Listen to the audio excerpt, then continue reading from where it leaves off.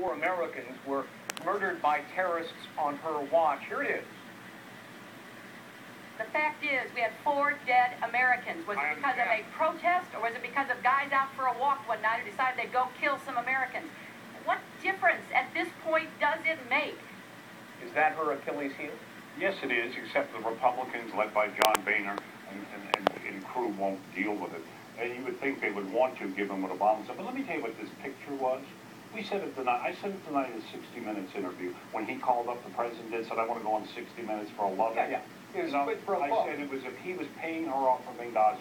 That picture is the 2 people who passing, as John said, the baton to her. And basically, these are 2 people covering up for each other. One of the greatest crimes in American history. If it could be her undoing, and he needs her to keep her mouth shut. And what kind of Impeachment and arrest.